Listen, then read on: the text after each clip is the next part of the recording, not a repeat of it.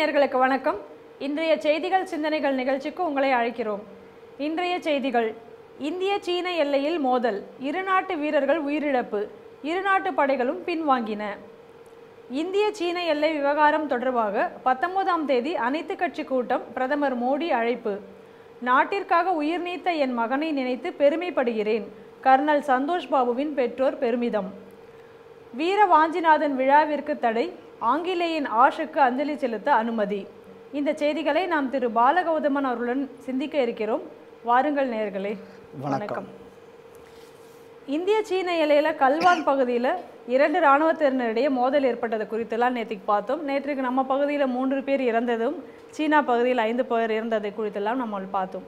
அதை தொடர்பான பல செய்திகளை நம்ம இன்றைக்கி பார்க்க இருக்கோம். தொடர்ந்து நம்ம இன்றைக்கி இராணுவத்தின் நம்ம அரசாங்கம் வெளியிட்டதில்லை பிரகாரம் நம்ம இராணுவ வீரர்கள் 20 பேர் நம் பகுதியில் இறந்துள்ளார்கள். அதே நேரத்தில் சைனாவில் 40க்கும் மேற்பட்டவர்கள் உயிரிழந்திருக்கலாம் என்று கூறப்படுகிறது. ஆனால் அது குறித்து உறுதியான தகவல்கள் இதுவரை வெளிவரவில்லை. இந்த தாக்குதல் 2 தரப்புலையும் எப்படி நடந்ததுன்னா, கற்கள் மற்றும் கம்பிகள் கொண்டு வீசிக்கொண்டு அடிக்கப்பட்டன அப்படின்னு நம்ம பார்த்தோம். இதில் சீனாவுக்கு அதிக அளவில் பாதிப்பு இருக்கலாம் அப்படிங்கிறது எப்படி சொல்கிறாங்க அப்படின்னு சொன்னால், நிறைய ஆம்புலன்ஸ் ஸ்ட்ரக்சர்கள் மற்றும் ஹெலிகாப்டர்கள் பயன்படுத்தப்பட்டன. அதன் அடிப்படையில் அந்த நாட்டுக்கு அதிக இழப்பு இருக்கலாம் அப்படின்னு கூறப்படுகிறது. ஆனால் எத்தனை பேர் என்பது இன்னும் அந்த நாட்டு அரசாங்கம் வெளியிடவில்லை. இதே நேரத்தில் 35 சீன வீரர்கள் உயிரிழந்ததாக அமெரிக்க உளவுத்துறையினர் தெரிவித்திருக்கிறார்கள். அதே போல் சீனாவுடைய இராணுவத்தின் கமாண்டிங் அலுவலர் ஒருவரும் இதில் இறந்திருப்பதாக கூறப்படுகிறது.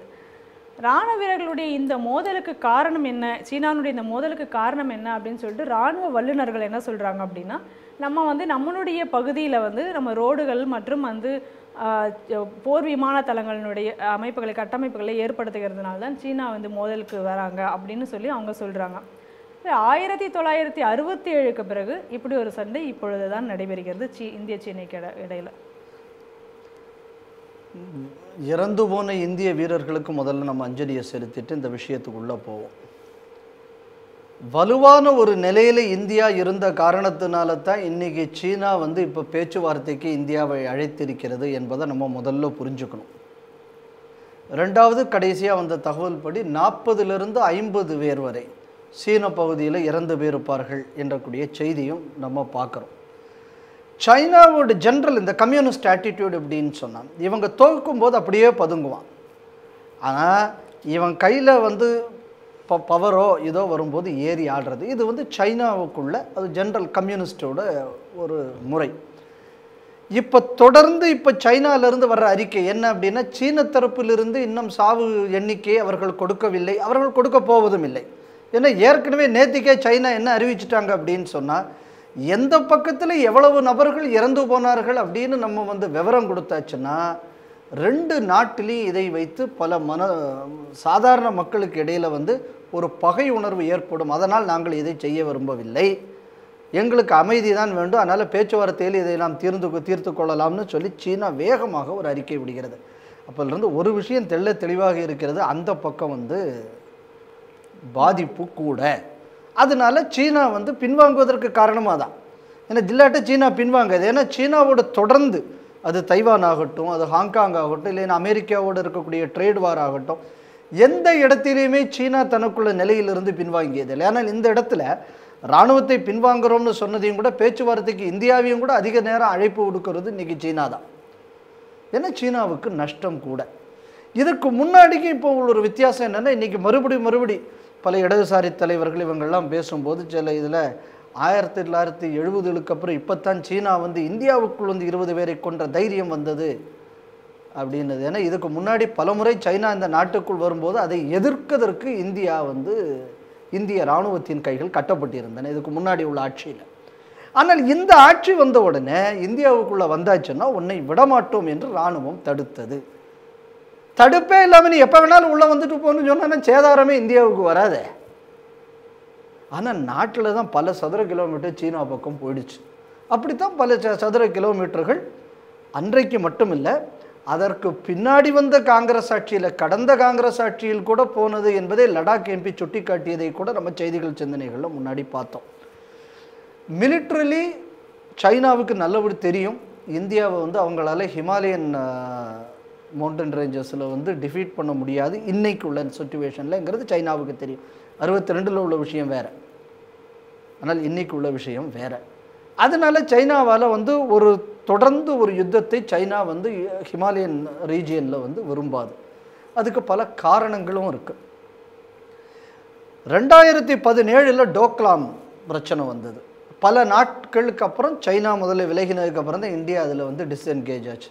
ஜென்ரலாக இதுக்கு முன்னாடி யூபிஏ சர்க்காரில் இருக்கும்போது சைனா ஒரு இடத்துல போஸ்ட்டு போட்டால் அவங்க பின்னால் போன வந்து வரலாறு கிடையாது, இங்கே போனார்கள். ஏன் திடீர்னு எப்படி இந்தியா ஆர்மிக்கு இப்படி ஒரு உத்வேகம் இதுக்கு முன்னாடி இருந்ததில்லை? இன்றைக்கி என்ன விஷயம்னா, ஏற்கனவே நீங்கள் சொன்னது மாதிரி இந்தியாவுக்குள்ள எல்லா பார்டர் ஏரியாலையும் இன்றைக்கி இந்தியா வந்து கொஞ்சம் கொஞ்சமாக இன்ஃப்ராஸ்ட்ரக்சரை ரேம்பப் பண்ணிக்கிட்டு வராங்க. அது சாலைகளாகட்டும் சரி, பல இடங்களில் பாலங்கள் போடப்பட்டு விட்டது பிரம்மபுத்திரா நதி இதுக்கு மேலெல்லாம். அதனால் வந்து இன்றைக்கி ட்ரெயினில் மூவ்மெண்ட் ஆஃப் ட்ரூப்ஸ் அண்ட் அம்யூனிஷன்ஸுக்கு இன்றைக்கி வழி இருக்குது. அதே மாதிரி இன்றைக்கி பல ஏர் ஸ்ட்ரிப்ஸ் அங்கங்கே பண்ணியிருக்காங்க. அதே மாதிரி அந்த ஏர் ஸ்ட்ரிப்பை கனெக்ட் பண்ணுறதுக்குள்ள ரோடுகள், இப்போ லடாக்கில் பிரச்சனை அதான் ஏர் ஸ்ட்ரிப்பை கலெக்ட் பண்ணக்கூடிய ரோடு போடுவதில் தான் இப்போ சைனாவுக்கு பிரச்சனை. அது 20 வருஷமாக இருக்கக்கூடியது. இதுக்கு முன்னாடி உள்ள அரசுகள் செய்யவில்லை. இப்பொழுது கிட்டத்தட்ட முடிக்கக்கூடிய நிலைமையில் இந்திய அரசு அதை கொண்டு விட்டது. ஸோ இதுதான் இஷ்யூ. அப்போ இது நாள் வரை அவன் எப்போ வேணாலும் நம்ம நாட்டுக்குள்ளே வருவான் போவான். அதை வந்து இந்த நாடு தட்டி கேட்டதில் இப்பொழுது தட்டி கேட்டதுனால தான் இன்றைக்கி இந்த பிரச்சனை வந்திருக்கு. ரெண்டாவது, சைனாவுக்குள்ள பொசிஷன் இன்றைக்கி ஏன் சைனாவால் வெற்றி பெற முடியாது அப்படின்னு சைனா அதை எப்படி சொல்கிறதுனா, ஏற்கனவே சைனாவில் இருக்கக்கூடிய பத்திரிகைகள்லேயே என்ன சொல்லியிருக்காங்கன்னா, மவுண்டன் வார்ஃபேரில் இந்தியா வந்து சுப்பீரியராக இருக்கிறது. ஏற்கனவே அவங்களுக்குள்ள ஜேர்னல்லையே சைனா ஏற்கனவே இதை பற்றி சொல்லி இருக்கிறது. அதனால சைனாவுக்கு நன்றாக தெரியும். ஆனால் சைனா தான் பராக்கிரமம் மிகுந்த நாடு இந்தியாவையும் கூட அப்படின்னு சொல்லி நம்ம ஊரில் இருக்கக்கூடிய சைனா கைக்கூலிகளும் இல்லைன்னா இந்திய எதிர்ப்பாளர்களும் அதை எழுதி கொண்டு வரலாம். ஆனால் இப்போ நம்ம ஏன் சைனாவுக்கு வந்து இந்தியாவை இப்பொழுது எதிர்கொள்ள முடியாதுங்கக்கூடிய ஒரு பயம் வந்திருக்குன்னா, முதல்ல இந்த நாட்டின் தலைமை இதுக்கு முன்னாடி இருந்த மாதிரி வரவனெல்லாம் வந்துட்டு போ, நம்ம அப்புறம் பார்த்துக்கலான்னு சொல்கிறதில்லை. இந்த நாட்டுக்குள்ளே வந்தாச்சுன்னா நாங்கள் தடுப்போம் அப்படிங்கக்கூடிய அதிகாரத்தை இராணுவத்துக்கு கொடுத்திருக்கிறது. சைனா பண்ணின சில தவறுகள் ஒரு பக்கத்தில் அப்படின்னு இன்னைக்கு சைனா நினைக்கக்கூடும். ஆனால் வேற சில அவங்களுக்குள்ள எக்கனாமிக் ஆஸ்பெக்ட் இதெல்லாம் வச்சு சைனா சில முடிவுகளை எடுத்தது. அதில் ஒரு முக்கியமான முடிவு என்னென்னா, 1980 சைனா வந்து ஒன் சைல்டு பாலிசின்னு ஒரு பாலிசியை கொண்டு வந்தாங்க. அதாவது சீனாவுக்குள்ள ஜனத்தொகையை கட்டுப்படுத்துவதற்கு ஒரு குழந்தைக்கு மேலே இருக்கக்கூடாது அப்படின்னு. என்னென்ன இந்த ஒன் சைல்டு பாலிசி வந்ததுனால எல்லாரும் அந்த குழந்தைய ரொம்ப செல்லமாக பொத்தி வளர்த்ததுனால சுயநலம் கொஞ்சம் அதிகமாக இன்றைக்கி சீன சமுதாயத்தில் வந்து விட்டது. இது சைனா ஃபேஸ் பண்ணக்கூடிய ஒரு இஷ்யூ. ரெண்டாவது இஷ்யூ நீங்கள் என்ன இன்றைக்கி சைனா ஃபேஸ் பண்ணுது அப்படின்னு சொன்னால், சைனாவுக்கு ஜென்ரலாக 3 மாதம் தான் உங்களுக்கு ஆர்மி ட்ரைனிங். நம்ம நாட்டில் பேசிக் ஆர்மி ட்ரைனிங்கே 9 மாதம், அதுக்கப்புறம் ட்ரேடுக்கெல்லாம் 6 மாதம். இது நம்ம நாட்டில் இருக்கக்கூடிய army training. So training wise Indian army is for superior then China. அது மட்டும் இல்லாமல் இந்தியன் ஆர்மியில் ஒரு சிஸ்டம் என்னென்னா, இந்த மவுண்டனஸ் ரீஜியனில் வந்து ஒரு டேர்ம் வந்து சர்வ் பண்ணணும் அவங்க ஆரம்ப காலத்திலேயே. ஸோ அதனால் இந்தியாவில் இருக்கக்கூடிய ட்ரூப்ஸுக்குள்ள ஒரு அட்வான்டேஜ் என்ன அப்படின்னா, எந்த டெரெயின்லேயும் ஃபைட் பண்ணக்கூடிய அளவு ட்ரைனிங் கெப்பாசிட்டி அவங்களுக்கு இருக்குது. அதாவது -40 டிகிரி சியாச்சன்லேயும் அவங்களால ஃபைட் பண்ண முடியும். அதே ஆளுக்கு வந்து -45 டிகிரி இருக்கக்கூடிய ஜெய்சால்மியர் பாலைவனத்துலேயும் ஃபைட் பண்ண முடியும். சரி, ஒரு நீங்கள் பார்த்தீங்கன்னா -40க்கும் 40 பார்த்தீங்கன்னா ஒரு 85 டிகிரி ரேஞ்சுக்குள்ளே ஃபைட் பண்ணக்கூடிய அளவு ட்ரைனிங் வந்து இந்த நாட்டில் இருக்கக்கூடிய படை வீரர்களுக்கு கொடுக்கப்பட்டிருக்கிறது. அதனால் பை ட்ரைனிங் வந்து எக்காரணம் கொண்டு சைனாவால் வர முடியாது. ஆனால் அதுக்கு சிலவங்க என்ன சொல்கிறாங்க அப்படின்னு சொன்னான்னா, சைனாவில் ஒரு விஷயம் இருக்குது.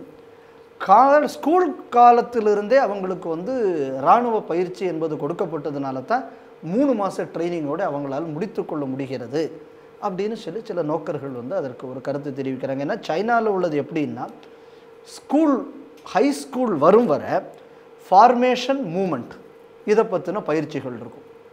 ஹை ஸ்கூல் நீங்கள் வந்துட்டேங்க அப்படின்னா எமர்ஜென்சி எவாக்குவேஷன் இதை பற்றின பயிற்சிகள் கொடுக்கப்படும். அண்டர் கிராஜுவேட் கோர்ஸில் இருக்கும்போது அவங்களுக்கு நேஷ்னல் டிஃபென்ஸை பற்றியும் மிலிட்ரியை பற்றிய ட்ரைனிங் கொடுக்கக்கூடிய வழக்கம் சைனாவில் இருக்குது. ஆனால் இந்த ட்ரைனிங் எல்லாம் எப்படின்னு சொன்னால் அவங்களுக்குள்ள பிளெயின் லேண்ட்ஸில் இருக்கக்கூடிய ஒரு ஃபண்டமெண்டல் விஷயம். ஆனால் மவுண்டனஸ் வார்ஃபேர்னு வரும்போது ட்ரைனிங் என்பதையும் கூட, ஏன்னா இதெல்லாம் ஸ்கூல் காலத்தில் அப்பப்போ படிச்சுட்டு அதை விட்டு போனது. நீங்கள் திடீர்னு ஒரு வார்ஃபீல்டு சுச்சுவேஷனில் வரும்போது இது எல்லாத்தையும் நீங்கள் ரீகலெக்ட் பண்ணி எல்லாம் பண்ணுறதுங்கக்கூடியது கொஞ்சம் சிரமம். அதுவும் ஒன் சைல்டு ஒன் பாலிசி இருக்கிற நேஷனில் பேம்பர்டு சில்ட்ரன் அவங்கள பொறுத்தளவு எப்படின்னு சொல்லியாச்சுன்னா கம்பல்சரியாக நம்ம ஊரில் சில என்சிசிக்கு அனுப்பும்போது வேண்டா விருப்பா போகிற மாதிரி போயிட்டு வர்றது. So it is not a focused training.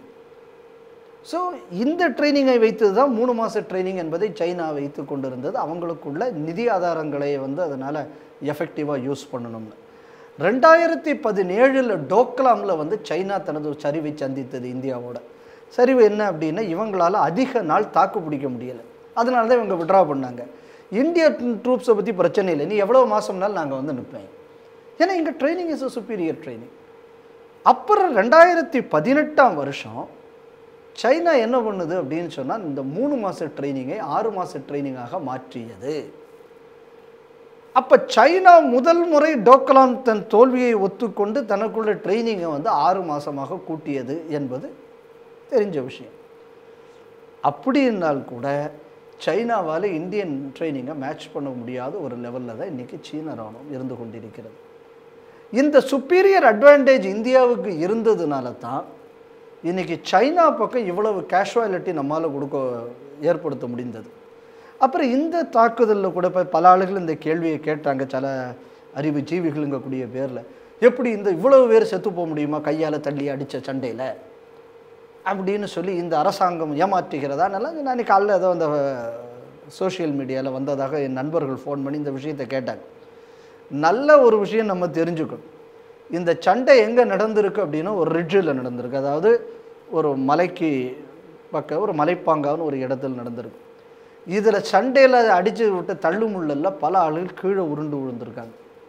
இதுக்கு கீழே கால்வன் நதி ஓடி இருக்குது. அந்த நதி நீங்கள் யோசனை பண்ணி பாருங்கள், நம்ம ஊரில் சாதாரணமாக மார்கழி மாதம் காவேரியில் தண்ணி ஓடினாலே நம்ம ஆளுங்க காலையில் குளிக்கிறதுக்கு யோசிக்கிறான் குளிர்றதுன்னு. ஒரு கிளேசியர் பக்கத்தில், அதுவும் ஃபாஸ்ட்டு ஃப்ளோயிங் ஒரு ஐசி ரிவராக இருக்கக்கூடிய, இப்போ அங்கே சம்மர், இப்போ தண்ணி ஓடக்கூடிய ஒரு ஆறில் பலர் தவறி விழுந்திருக்கிறார்கள். அதனால் இந்த ஃப்ராஸ்ட்னஸ் இதில் தான் பெரிய இழப்பு ஏற்படுவதற்கு காரணமாக இருந்திருக்கிறது அப்படிங்கக்கூடியது வரக்கூடிய செய்திகளை வைத்து நம்ம தெரிந்து கொள்கிறோம். அப்போது இவ்வளவு ஒரு சுப்பீரியர் பொசிஷனில் இன்றைக்கி இவ்வளவு நாள் கழிந்து ஒரு சண்டை என்பது வந்தது எதை காட்டுகிறது அப்படின்னா, இவ்வளவு நாள் இந்த நாட்டுக்குள்ளே நான் எப்போ வேணாலும் எங்கே வேணாலும் வந்து போவேன் அப்படிங்கக்கூடிய மமதையில் சீனா இந்த நாட்டுக்குள் ஊடுருவும் போது, அது நீ முன்னாடி வந்து போயிருக்கலாம் ராஜா, இன்னைக்கு நீ எங்கள் எல்லைக்குள் காலடி எடுத்து வைத்தால் உன்னை விரட்டாமல் விடமாட்டோம் என்று நாம் இராணுவம் இன்று சைனாவுக்கு காணித்து கொடுத்திருக்கிறது. இல்லைன்னு சொன்னால் இவ்வளவு பாதிப்பு இல்லாமல் இருந்ததுன்னா சைனா இதை பற்றி பேசாமல் இருந்திருக்காரு. ஏன்னா China is such a type of nation. அடுத்தது ஏன் இந்த இடத்துல இப்போ சைனா இந்த பிரச்சனையை கொண்டு வரணும் அப்படிங்கக்கூடிய செய்தி ஒன்று மிலிட்ரியில் இருக்கிறவங்க சொல்கிறது என்ன அப்படின்னா, இந்த பக்கம் இன்ஃப்ராஸ்ட்ரக்சர் ரேம்பப் பண்ணுவதை தடுத்து நிறுத்த வேண்டும் என்ற நோக்கத்துக்காக சீனா செய்கிறதுன்னு. இது ஒரு பக்கம் 100க்கு 100 சரி. ஏன்னால் இதையும் மீறி ஒரு விஷயம் இருப்பதாக நான் இதில் நினைக்கிறேன். ஏற்கனவே தைவான் சைனாவுக்கு பிரச்சனையாகிட்டு இருக்கு. ஹாங்காங் இன்னைக்கு சீனாவுக்கு பிரச்சனையாகி கொண்டிருக்கிறது. அப்போ இந்த மாதிரியான பிரச்சனைகள் இருக்கும்போது நாளைக்கு தைவானுக்கு மேலேயோ ஹாங்காங் மேலேயோ சைனா ஒரு தாக்குதல் நடத்தும் போது, ஏற்கனவே இந்த பக்கத்தில் பார்த்தாச்சுன்னா இந்தியா, ஆஸ்திரேலியா, அதாவது பசிபிக் அண்ட் இண்டோ பசிபிக் ஓஷனில் உள்ள எல்லா நாடுகளுக்கும் இடையில் இன்றைக்கி ஒரு கூட்டமைப்பு உருவாகி இருக்கிறது. எந்த ஆயில் சப்ளை எந்த விஷயம்னாலும் வளைகுடா நாடுகள்லேருந்து இன்றைக்கி சீனாவுக்கு போனோம். சீனாவுக்கு என்ட்ராகக்கூடிய ட்ரேட் ரூட் அது. நாளைக்கு சைனாவுக்குள்ள சப்ளைஸை இந்த சி ரூட்டில் இந்த மாதிரியான நாடுகள் தடுத்தாச்சுன்னா, சைனாவுக்கு இப்போ இருக்கக்கூடிய ஒரே ரூட் என்ன அப்படின்னு பார்த்தாச்சுன்னா, they have to supply from கடுவார் board, இதிலிருந்து நேராக பாகிஸ்தான் வழி சைனாவுக்கு. இதுதான் அவங்களுக்குள்ள சப்ளை ரூட். இது தடுக்கப்பட்டால் நாளைக்கு அந்த மாதிரி ஒரு சண்டை வரும்போது, ஸோ இப்போ சைனாவோட தேவை என்ன அப்படின்னு சொன்னால், இன்றைக்கி அந்த ரூட்டில் இன்றைக்கி இருக்கக்கூடிய பகுதிங்கிறது இந்த அக்சாய் சின்ன்றது பக்கத்தில் உள்ள ஏரியாவுக்கு, அங்கே பர்மனண்ட்டாக சைனாவோட ஒரு போஸ்ட் இருந்து இந்தியாவை தடுத்தால் நாளைக்கு இந்த விஷயத்துக்கு பிரச்சனை வராது என்பது சைனாவுக்குள்ள திங்கிங்காக இருக்கும். ஏன்னா China is basically an எக்ஸ்பேன்ஷனிஸ்ட் country. ஆனால் இதுக்கு முன்னாடி இருந்த அரசாங்கங்கள் இருக்கும்போது அவங்க அப்படி வந்து போயிட்டு இருந்தாங்க. இன்றைக்கி அதை வந்து நரேந்திர மோடி அரசாங்கம் வந்து அதை தடுத்திருக்கிறது. போர்னு வந்தாச்சுன்னா ரெண்டு பக்கத்துலேயும் சேதம் இருக்கத்தான் செய்யும். ஆனால் இவ்வளவு நாளும் நான் வந்து போயிட்டு இருக்கேன், என்ன எப்படிடா ஒருத்தன் கேள்வி கேட்குறாங்கிறது தான் இப்போ சைனாவோட பிரச்சனை. ஆனால் இதுக்கு முன்னாடி கேள்வி கேட்பதற்கு ஆள் இல்லை, இன்றைக்கி கேள்வி கேட்பதற்கு ஒரு தலைமை இருக்கிறது. அது மட்டும் இல்லாமல் இன்றைக்கி சைனா பின்வாங்குவதற்கு காரணம் என்னென்னா அவங்க பக்கத்தில் சேதாரம் அதிகம் என்பதனால் பின்வாங்குகிறது. அதனால் இந்த பிரச்சனை வளரக்கூடாது என்பது தான் உலகத்தில் அமைதியை விரும்பக்கூடிய எல்லாருக்குள்ள எதிர்பார்ப்பு. இதைத்தான் இந்தியாவும் எதிர்பார்க்கிறது. ஆனால் சீனா தொடர்ந்து இல்லை, நான் என் பவரை காட்டுவேன்னு சீனா நினைத்தால் இதையும் கூட மோசமான ஒரு சூழ்நிலை சீனாவுக்கு ஏற்படும் என்பதை இந்த பிரச்சனைக்கு அப்புறம் சீனா புரிந்து கொண்டிருக்கும்னு நான் நம்புகிறேன். பிரதமர் மோடி அவர்கள் வெள்ளிக்கிழமை அன்னைக்கு, அதாவது வர 19ஆம் தேதி அன்னைக்கு இந்திய சீன எல்லை பிரச்சனை குறித்து விவாதிக்க அனைத்து கட்சி தலைவர்களுக்கும் அழைப்பு விடுத்திருக்கிறார். இதைத் தொடர்ந்து பல்வேறு கட்சி தலைவர்களும் இதில் கலந்து கொள்வார்கள் அப்படின்னு சொல்லிட்டு பிரதம மந்திரி அலுவலகத்திலிருந்து செய்திகள் வந்துள்ளது. இதற்கிடையில் ராகுல் காந்தி காலையிலேயே என்ன போட்டிருந்தார் அப்படின்னா, ஒரு ட்வீட் போட்டிருந்தார். அதில் வந்து பிரதமர் மோடி ஏன் மௌனமாக இருக்கிறார், எதை ஏன் மறைக்கிறார், எங்களுக்கு தெரிந்தாக வேண்டும் என்ன நடக்கிறது என்று. சீன வீரர்களுக்கு நம் இராணுவ வீரர்களை கொல்வதற்கு எங்கிருந்து தைரியம் வந்தது, எப்படி நம் நிலத்தை அவர்களுக்கு பிடிப்பதற்கு தைரியம் வந்தது அப்படின்னு எல்லாம் கேள்வி எழுப்பி ஒரு ட்வீட்டும் அவர் போட்டிருந்தார். சர்வகட்சி கூட்டத்தை பிரதமர் கூட்டக்கூடியது சரியான விஷயம். ஆனால் என்ன நடக்கிறது என்று எனக்கு தெரிய வேண்டும்னு ராகுல் காந்தி கேட்கும்போதே சீன எம்பசியிலிருந்து அவருக்கு விஷயம் வந்திருக்குமே. இந்த ட்வீட்டு போடுறதுக்கு முன்னாடி சீன எம்பசி அவருக்கு கொடுத்துருக்கும். ஏன்னா டோக்லாம் பிரச்சனை வந்த உடனே இவர் எங்கே போய் உண்மையை தெரிந்து கொள்ள சென்றார்? சைனீஸ் எம்பசிக்கு தான் போனார். அதனால் நடக்கிற விஷயம் என்ன என்பது அவருக்கு தெரியும். என்ன தெரிஞ்சிருக்கும்? ஆமாம், நம்ம வீரர்கள் 20 பேர் செத்து போனாங்கங்கக்கூடியதை பற்றி மட்டும்தான் நீங்கள் இந்தியாவில் பேசணும்னு சீனா இவருக்கு சொல்லி இருக்கிறது. சீனாவில் இவ்வளவு வீரர்கள் செத்து போனாருங்கக்கூடிய விஷயத்தை மட்டும் நீ பேசாதே என்பதையும் சீன எம்பசி அவருக்கு சொல்லி கொடுத்துருக்கும். ஏன்னா அவர் வந்து நம்ம ஊர் துண்டுச்சீட்டு, அவர் அந்த ஊரில் நம்ம ஊருக்காரருக்கு கம்ப்யூட்டர் பழக்கம் இல்லாதனா இவர் துண்டுச்சீட்டாக இருக்கார். அந்த ஊருக்காரர் வேணால் அந்த மொபைலில் பார்க்கக்கூடியவராக இருப்பார், கொஞ்சம் டெக்னாலஜியில் அட்வான்ஸ்டுங்கிறதுனால, இட்டாலியன் ப்ராடக்ட் ஆச்சு. அதனால் அந்த அட்வான்ஸ்மெண்ட்டுனால அவர் அந்த துண்டுச்சீட்டை ஒழுங்காக பேசியிருக்கார். அப்படித்தான் அந்த ட்வீட்டிலிருந்து நம்ம தெரிந்து கொள்கிறோம். அடுத்தது, பிரதமர் ஏன் ஒளிந்து கொள்கிறார், வெளியில் வர வேண்டியதானே? ஏன் இவன் கொள்ளுத்தாத்தாவை மாதிரி நரேந்திர மோடி இருக்கணும்னு இவர் எதிர்பார்க்கிறாரா? இவர் ஜவஹர்லால் நேரு பிரதமராக இருக்கக்கூடிய நேரத்தில், சீன யுத்தம் வரக்கூடிய காலத்தில் மேனோன் தான் டிஃபென்ஸ் மினிஸ்டராக இருந்தார்.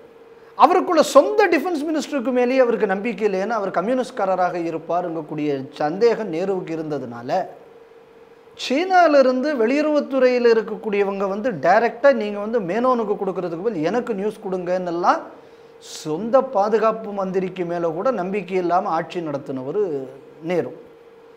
ஆனால் நரேந்திர மோடி ஆட்சியில் ஒரு வித்தியாசம் நம்ம பார்க்கணும். எல்லாத்துக்கும் பேட்டி கொடுக்கறது, அதாவது எக்கனாமிக்ஸு தெரியாது, எக்கனாமிக்ஸு தெரியாமல் நான் வந்து ரகுராம் ராஜனோட பேசுகிறேங்கிறது, அப்புறம் ரகுராம் ராஜன் சொன்ன கருத்தொன்று இந்த ஆள் பேசின கருத்தொன்று சொதப்புறது.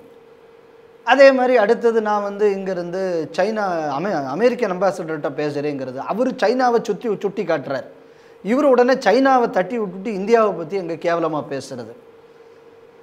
ஸோ எந்தெந்த துறை நிபுணர்களுக்கு என்னென்ன வேலை ஒதுக்கப்பட்டிருக்கிறதோ அந்தந்த வேலைகளை அவர்களுக்கு செய்யும் சுதந்திரத்தை கொடுக்க வேண்டும். இதுதான் மேனேஜ்மெண்ட்டு தெரிஞ்சவன் செய்யக்கூடிய வேலை. எதுவுமே தெரியாதவன் செய்கிற வேலை என்னென்னா, நானும் எல்லாத்திலையும் புத்திசாலின்னு காட்டுறதுக்கு எல்லா வண்டியும் பேசுறது. நமக்கு தெரிஞ்சிருந்தால் கூட எல்லாத்துக்கும் நான் வந்து போய் கருத்து சொல்லக்கூடாது. அப்புறம் இந்த தமிழ் சினிமாவில் வர்ற கருத்து கந்தசாமி மாதிரி என் பேர் ஆகிப்போடும். அதனால் ராகுல் காந்தி கருத்து கந்தசாமி மாதிரி இருக்கார். நரேந்திர மோடி எப்படி ஒரு பிரதமர் இருக்க வேண்டுமோ அந்த மாதிரி இருக்கார். அதனால தான் அவர் எல்லாத்துக்கும் கருத்து சொல்கிறது இல்லை. எப்போ தேவையோ தேவைக்கு தான் பேசணும். ஏன்னா எதுக்கு இந்த நாட்டில் இருக்கிற இராணுவ தளபதி இருக்காங்க, இந்த நாட்டுக்கு ஒரு டிஃபென்ஸ் மினிஸ்ட்ரின்னு இருக்குது, எவ்வளவோ டிஃபென்ஸ் ஸ்ட்ராட்டஜிஸ்ட் இருக்காங்க. அவங்க என்னென்ன விஷயங்களை எப்போ சொல்லணுமோ என்ன செய்யணுமோ அது அவங்களுக்கு தெரியும். எப்போ ஒரு கோஆர்டினேட்டட் எஃபர்ட் பிரதமர் நாட்டுக்கு சொல்ல வேண்டுமோ அப்பொழுது அதை நாட்டுக்கு சொல்லுவார். உலகம் முழுக்க இப்படி தான் இருக்குது நடைமுறை. டெய்லியே வந்து இவர் வந்து இவங்களுக்கு ப்ரீஃப் பண்ணிக்கிட்டு இருக்கணும், அப்படி அவசியம் கிடையாது. அடுத்தது இராணுவம் தொடர்பான விஷயம்.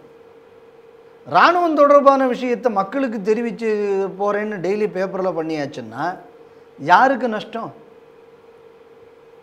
எதிர் நாட்டுக்காரனுக்கு வந்து எங்கெங்கெல்லாம் என்னென்ன வேலை நடக்குதுன்னு நான் பேப்பரில் சொல்லிக்கிட்டு டோக்கலாம் விஷயத்துக்காக வேண்டி சைனாக்காரன்ட்ட போய் பேச்சுவார்த்தை என்ன விஷயம்னு தெரிஞ்சுக்கிட்டாள் நீர். அப்போ உங்ககிட்ட போய் பிரதமரை கூப்பிட்டு ஆமாம் நீ எதிர்கட்சி தலைவராக இருக்கேன்னு உங்ககிட்ட விஷயத்தை சொன்னால் அடுத்த ஃபோனே நீ பண்ணி சைனாக்காரன்ட்ட சொல்லிவிடுவே அங்கே என்ன நடக்கிறதுன்னு. ஏற்கனவே இந்த நாட்டில் கார்கில் யுத்தம் நடந்துச்சு. கார்கில் யுத்தம் நடக்கும்போது லைவ் கவரேஜ் பண்ணுன்னு சொல்லித்தானே பர்காதத்து எங்கெல்லாம் இந்திய நிலைகள் இருக்குன்னு பாகிஸ்தானுக்கு காணிச்சு கொடுத்ததாக செய்தி வெளியிட்டாங்க நம்ம நாட்டில்.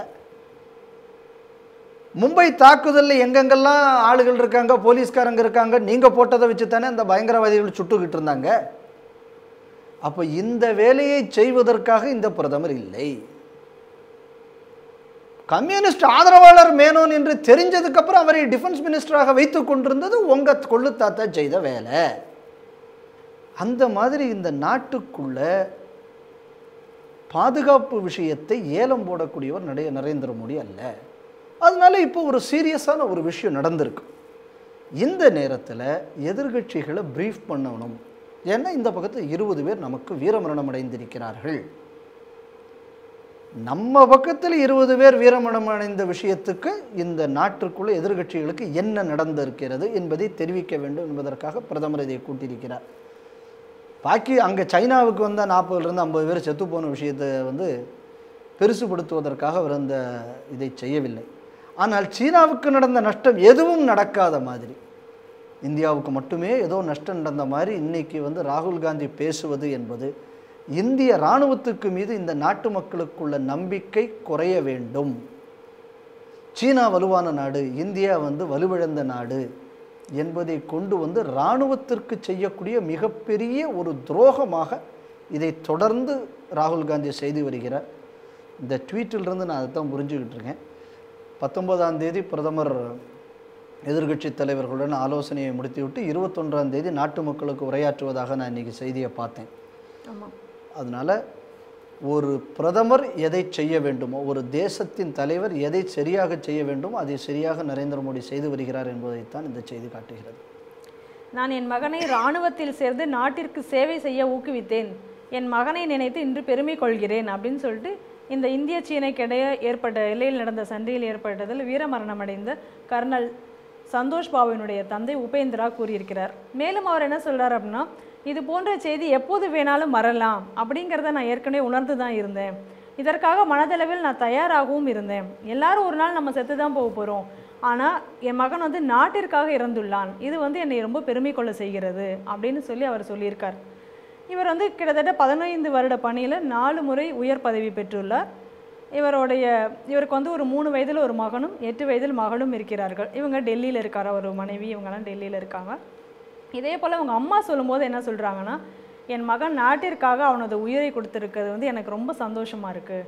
ஆனால் அதே நேரத்தில் ஒரு அம்மாவாக எனக்கு வந்து ஒரு மிகப்பெரிய இழப்பு ஏற்பட்டுள்ளது. நான் வந்து என்னுடைய ஒரே மகனை நான் இழந்து விட்டேன் அப்படின்னு சொல்லி ரொம்ப உருக்கமாக அவங்க சொல்லியிருக்காங்க. இதே போல் இந்த சண்டையில் நம்ம தமிழக வீரர் ராமநாதபுரத்தைச் சேர்ந்தவர் பழனி என்பவரும் வீரமரணம் அடைந்துள்ளார். அந்த குடும்பத்துக்கு நம்ம அனுதாபங்களை தெரிவிக்க வேண்டும் என்பது ஒரு பக்கம். ஆனால் அவங்க கொடுத்துருக்கிற இந்த ஸ்டேட்மெண்ட்டுங்கக்கூடியது இந்த நாட்டில் இருக்கிற ஒவ்வொருவரும் நாம் வந்து இந்த மாதிரியாக நமக்கு குழந்தைகள் இருந்தாச்சுன்னா நம்ம வந்து இந்த மாதிரியான தாய் தந்தையராக இருக்க வேண்டும் என்று இவர்களை நாம் உதாரண புருஷர்களாக கொள்ள வேண்டும். அதே நேரத்தில் நம்ம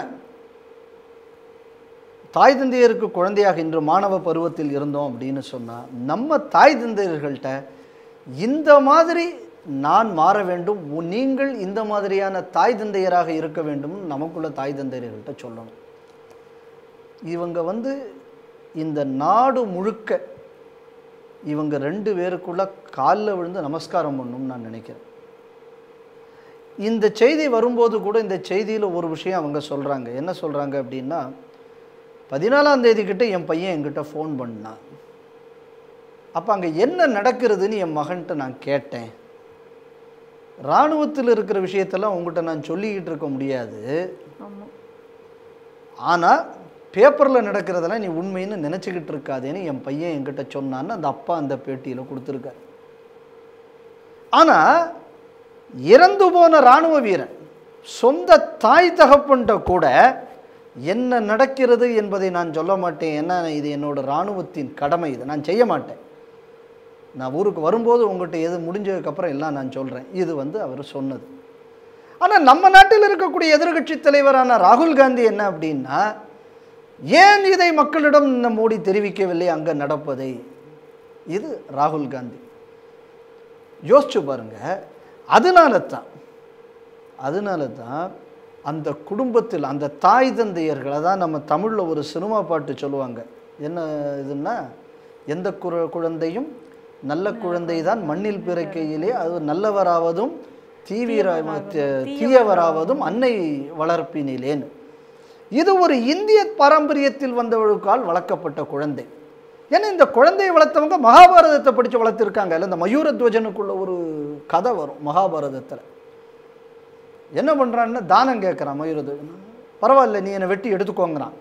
அவன் உடனே என்ன பண்ணுறான்னா வெட்டுறான். வெட்டும்போது இடது கண்ணில் தண்ணி வருதான். தண்ணி வரும்போது கேட்டானா, அப்போ நீ சந்தோஷமாக உன் உடம்பை கொடுக்கவில்லையான்னு. அப்போ அவன் கேட்டான், கிருஷ்ணா, பாதி உடம்பைத்தான் நீ தானத்துக்காக கொடுக்க போகிறேன்னு என்கிட்ட சொன்னேன். அப்போ இந்த பாதி என்பது பிரயோஜனம் இல்லாமல் போகிறதே என்பதனால் அந்த பாதியிலிருந்து கண்ணீர் வருகிறது. இது பிரயோஜனம் இல்லாமல் இந்த கட்டை போகிறதே, அதனால தான் இந்த கண்ணில் கண்ணீர் வந்துச்சு, இந்த கண்ணில் கண்ணீர் வரல பார்த்தியா, ஏன்னா இது பிரயோஜனமாக ஒரு விஷயத்துக்காக செலவாக போகிறது அப்படின்னு சொல்கிற இந்த கதையை கேட்டு இந்த குழந்தைகள் இந்த நாட்டில் வளர்க்கப்பட்டன. அதனால தான் இன்றைக்கி அவங்க அம்மா சொல்கிறாங்க, எனக்கு பையன் இழப்பு தான், ஆனால் இந்த நாட்டிற்காக இந்த குழந்தையை நான் கொடுத்தேன் என்பதில் நான் பெருமைப்படுகிறேன். அவள் அப்பாவும் அம்மாவும் ஒரே பையனை பெற்ற வீட்டில். இந்த வளர்ப்பில் ராகுல் காந்தி வரல, அவங்க வளர்ப்பே வேற. அதனால அவருக்கு இந்த தியாகங்களை எல்லாம் புரிந்து கொள்ள முடியாது. இந்த தியாகத்தில் இவங்க பரம்பரையிலையும் யாராலும் வர முடியாது. அதனால் இந்த தியாகப்புறம் தான் முதல்ல நான் சொல்லும்போது சொன்னேன், இந்த பையனும் இந்த தாயும் இந்த தகப்பனும் இந்த நாட்டில் இருக்கக்கூடிய நம்ம ஒவ்வொரு ஆளுகளுக்கும் இன்றைக்கி லிவிங் எக்ஸாம்பிளாக நான் இவங்களை பார்த்துக்கிட்டு இருக்கேன். அதனால் இந்த செய்தி என்பது அவர்களை பாராட்டுவதற்காகவோ இல்லைன்னா அந்த குடும்பத்துக்கு அஞ்சலி செலுத்துவதற்காகவோ நான் இந்த செய்தியை நான் முக்கியமாக பார்க்கலை. நான் இந்த செய்தியை ஒரே ஒரு விஷயத்துக்காக தான் பார்க்கிறேன். இவர்களைப் போல் நாம் இருக்க வேண்டும் என்று, இவங்களை நம்ம ஒரு உதாரணமாக கொண்டு வாழ வேண்டும் என்பது தான் எனக்குள்ள கோரிக்கையாக நான் அதை நினைக்கிறேன். கப்பலோட்டிய தமிழன் வ.உ. சிதம்பரனாரை கைது செய்து சுதந்திர போராட்ட வீரர்களை கொடுமைப்படுத்திய ஆங்கிலேய கலெக்டர் ஆஷை சொட்டுக்கொண்டு தன் உயிரையும் மாய்த்து கொண்ட வீர வாஞ்சிநாதனின் நினைவு தினம் இன்று. ஒவ்வொரு தேச பக்தரும் இந்த வாஞ்சிநாதனுடைய நினைவு தினத்தை அனுசரிக்க வேண்டிய இந்த வேளையில் நம்ம தமிழ்நாட்டில் இருக்கிற நெல்லை மாவட்டத்தில் மட்டும் ஒவ்வொரு ஆண்டும் ஆதி தமிழர் பேரவை, திராவிட தமிழர் கட்சி போன்ற அமைப்புகள் இந்த வெள்ளைக்கால கலெக்டர் ஆஷுக்கு வீர வணக்கம் செய்யும் நிகழ்ச்சியை செய்து வருகிறார்கள். இந்த வருஷம் கோவிட்-19 தொற்று இருக்கிறது காரணமாக வீரவாஞ்சிநாதனுக்கு பொதுமக்கள் அஞ்சலி செலுத்துவதற்கு அனுமதி மறுத்துள்ளது கலெக்டர். அதே நேரத்தில் அரசாங்க தரப்பில் கலெக்டர் மட்டும் அஞ்சலி செலுத்திவிட்டு சென்று இருக்கிறார்கள். ஆனால் இதே நேரத்தில் பார்த்தோம்னா இந்த திராவிட தமிழர் கட்சி அவர்களுக்கு மட்டும் இந்த ஆஸ்துறைக்கு போயிட்டு அஞ்சலி செலுத்துவதற்கு அனுமதி வழங்கப்பட்டிருக்கிறது. அவர்கள் ஒரு பேனர் எடுத்துக்கொண்டு போய் அந்த இடத்துல மலரஞ்சலி செலுத்திவிட்டு அதை அங்கே ஃபோட்டோவும் எடுத்துக்கொண்டு சோஷியல் மீடியாக்கள் எல்லாம் போட்டுள்ளார்கள். அந்த பேனரில் அவங்க என்ன சொல்கிறாங்கன்னா, ஹிந்துத்துவ பயங்கரவாதி வாஞ்சிநாதனால் படுகொலை செய்யப்பட்ட நெல்லை மாவட்ட முன்னாள் ஆட்சியர் ஆஷ்துரைக்கு வீர வணக்கம் அப்படின்னு பேனர்களும் வைத்திருந்திருக்கிறார்கள். தேச துரோகம்ங்கக்கூடியது எந்த அளவு ஊறி இருக்கிறது, அதுவும் நம்ம தமிழகத்தில் அப்படின்னு நம்ம தெரிஞ்சு கொள்வதற்கு இது ஒரு நிகழ்ச்சி. இதில் அவமானகரமானது என்பதையும் கூட அயோக்கியத்தனமானதாக நாம் பார்க்கறது நெல்லை காவல்துறை நடந்து கொண்ட விதம் தான் இதில் முக்கியமாக அவமானகரமானது. இந்த விஷயத்தில் சம்பந்தப்பட்டிருக்கிற அவ்வளவு காவல்துறை அதிகாரிகளையும் வேலையை விட்டு மட்டும் நீக்கக்கூடாது, அவ்வளவு பேரையும் தேச துரோக வழக்கில் ஜெயிலில் போடணும்னு நான் நினைக்கிறேன். ஏற்கனவே விஸ்வ இந்து பரிஷத் அமைப்பை சார்ந்த ஆறுமுகக்கனி என்பவர் ஒரு போராட்டம் நடத்துவதாக சொல்லியிருந்தார். யாவனாவது தேசபக்தனான வாஞ்சிநாதனால் சுட்டுக் கொல்லப்பட்ட ஆஷ்துரைக்கு விழா நடத்த வந்தால் நாங்கள் தடுப்போம். நாங்கள் இந்தியர்கள், எங்கள் நாட்டில் ஒரு இந்தியனை அவமானப்படுத்த நாங்கள் விடமாட்டோம்னு ஏற்கனவே அவங்க அறிவிப்பு வெளியிட்டிருந்தாங்க. நேற்றுக்கு காவல்துறைக்காரங்க என்ன பண்ணியிருக்காங்க, அவர்கிட்ட என்ன சொன்னாங்க அப்படின்னு சொன்னால், COVID-19 இருக்கிற காரணத்தினால நாங்கள் எல்லாருக்கும் அனுமதியை மறுத்திருக்கிறோம்னு சொல்லி, இருந்தாலும் இவன் நம்ம தேசபக்தர்களுக்கு ஒரு சந்தேகம் இந்த போலீஸுக்கு மேலே. இவங்க அந்த இடத்துக்குள்ளே போகும்போது இவங்களை அங்கங்கே தடுத்து நிறுத்தி நாங்கள் யாரையும் உள்ள விடலை அப்படின்னு சொல்லியிருக்காங்க. ஆனால் இது இவ்வளவு நடந்த நேரத்துக்கு இடையில் இந்த திராவிட தமிழர் கட்சி அப்படிங்கக்கூடியவங்க என்ன பண்ணியிருக்காங்கன்னா, இன்றைக்கி போய் போலீஸ் பாதுகாப்போடு இன்றைக்கி அந்த அஞ்சலியை செலுத்தி விட்டு இன்றைக்கி அவங்களுக்குள்ள ஃபேஸ்புக்கிலலாம் இதை அப்லோடு பண்ணியிருக்காங்க. அப்போது தேச துரோகிக்கு ஒரு விழா நடத்துவதற்கு தேசபக்தர்களை தடுத்து நிறுத்தி பாதுகாப்போடு கொண்டு போய் நடத்தியிருக்காங்க அப்படின்னு சொன்னால், இது இந்திய காவல்துறையா இல்லைன்னா ராயல் இங்கிலாண்டுக்குள்ளே போலீஸாங்கக்கூடிய சந்தேகம் தான் நமக்கு வருது. அதனால் இந்த காவல்துறை அதிகாரிகளுக்கு மீது துறை ரீதியான நடவடிக்கை இல்லை, இவங்களை முதல்ல தேச துரோக நடவடிக்கை எடுத்து இவங்களை அவ்வளோ முதல்ல கிரிமினல் கேஸில் முதல்ல உள்ளே போட்டதுக்கப்புறம் தான் துறை ரீதியான நடவடிக்கை இவர்கள் மீது எடுக்கணும்னு நான் நினைக்கிறேன். பாம்புக்கு பாலூட்டி வளர்க்குறாங்க இந்த நாட்டில். இப்போ கூட நீங்கள் போய் பாருங்கள், வாஞ்சிமணியாச்சியில் பார்த்தாச்சுன்னா இன்றைக்கி கூட வாஞ்சிமணியாச்சி ஸ்டேஷனில் அந்த வாஞ்சிமணியாச்சின்னு வச்சுருக்கிற போர்டுக்கு கீழே ரயில்வே டிபார்ட்மெண்ட்லேருந்து வாஞ்சிநாதனுக்குள்ள ஃபோட்டோவை வச்சு மாலை போட்டு ஒரு விழா நடத்துவாங்க. இந்த நடந்துக்கிட்டு இருக்கு. இந்த பஸ் அந்த ரயில்வே ஸ்டேஷனுக்கு பக்கத்தில் ஒரு வாஞ்சிக்கு நினைவு மண்டபம் இருக்குது. இந்த நினைவு மண்டபத்தை பார்த்தாச்சுன்னா அதில் ஒரு போர்டு கூட இருக்காது. ஏதோ கட்டி போட்டு ஏதோ ஒரு சடங்குக்காக அதை திறந்து வச்சுக்கிட்டு இன்றைக்கி ஏதோ ஒரு டைலாபியேட்டட் ஒரு கட்டடம் மாதிரி ஒரு கட்டடம் அந்த பக்கத்தில் ஒரு உம்மடைஞ்சா மாதிரி ஒரு கட்டடம் இருக்கும். அப்போ இந்த நாட்டுக்குள்ள அரசாங்கம் இந்த நாட்டிற்காக தியாகம் செய்தவர்களை எந்த அளவு மதிக்கிறது என்பதைத்தான் காட்டுகிறது. அப்போ இந்த அரசாங்கம் இந்த லட்சணத்தில் இருக்கிறதுனால தேச துரோகிகள் இந்த நாட்டில் வளர்ந்து கொண்டிருக்கிறார்கள். இன்றைக்கி அவங்களுக்கு இந்த பாதுகாப்பு கொடுத்து இந்த சிலையை வர திறந்து வச்சது தமிழ்நாடு அரசு, அதிலும் குறிப்பாக காவல்துறை எந்த அளவுக்கு மலிந்து விட்டது என்பதைத்தான் காட்டுகிறது. இந்த போராட்டத்தை தொடர்ந்து பண்ணிக்கிட்டு இருக்கார் ஆறுமுகக்கனி எங்கக்கூடியவர். வாஞ்சிநாதனை நினைவு கூற வேண்டும் என்பதும், ஆஷ்துரையை நீங்கள் எக்காரணம் கொண்டு தேச துரோகிக்கு இந்த நாட்டில் விழா எடுக்கக்கூடாதுன்னு சொல்லி வர்றாரு. அவருக்குள்ள தொடர் முயற்சியை நம்ம பாராட்டணும். நன்றி சார். வணக்கம். இன்றைய செய்திகள் சிந்தனைகள் நிகழ்ச்சி இத்துடன் நிறைவு பெறுகிறது. மீண்டும் நாளை சந்திப்போம். நன்றி, வணக்கம். குறைஞ்சபட்சம் 20 நொடிகளாவது சோப்பு போட்டு கைகளை கழுவுறத உறுதி செய்யுங்க. நீங்க முழுமையான வைரஸ் நாசினியை பயன்படுத்துறத உறுதி செய்யுங்க. அது சோப்பு.